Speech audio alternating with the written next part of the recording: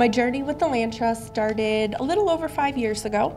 I was a single mom with a 1.5-year-old daughter living in a very small one room in my parents' house. Don't get me wrong, I was blessed to have a roof over my head, but it wasn't home and it wasn't how I wanted to raise my daughter. A friend at the time had mentioned that she knew the resident coordinator at the land trust and that they had a vacant apartment in their transitional housing program. At first, to be honest, I was scared. What were people gonna think? Homeless? Was I gonna be able to live on my own with a child? How was I gonna continue working in a very unpredictable restaurant industry? Lee, who was the resident coordinator at the time, took me under her wing, got me hooked up with the right people, and started my path on my end goal, which was homeownership. It wasn't easy. I recognized that a lot of my past mistakes with money were catching up to me, and I had to learn to budget and live as a single mom on one income. I went through classes that were offered here at Laconia, now offered by Home Team, debt triage, credit counseling, first-time home buyers class, and I think there were a lot of tears shed during that time. Eventually graduated from the transitional housing program. I moved into one of Laconia's affordable apartments. It was great, one more step towards the right direction. And it was at that time that I actually joined the board.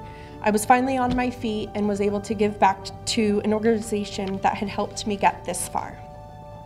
I kept pushing forward with buying a house, and at times I just wanted to give up.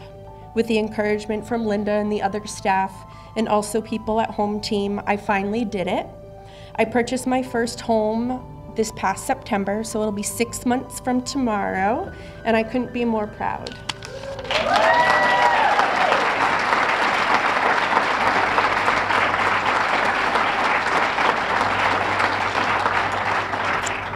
I took a great opportunity and I ran with it. I didn't give up, and I looked forward to helping others who were in my past situation. I'm currently involved in my church. I lead a women's recovery group in my home, and I'm currently working with some people from the Land Trust to mentor some of the families that are in the transitional housing program. I stand here today as just one of the many success stories from the Land Trust, and it wouldn't be possible without the continued support from United Way. Actually, United Way has been part of our family in other ways. My daughter went to Lakes Region Childcare. She was one of the little faces up on the screen earlier. And she also happens to be a first grader at Pleasant Street School. She was involved in the day of caring cleanup and wears that t-shirt often.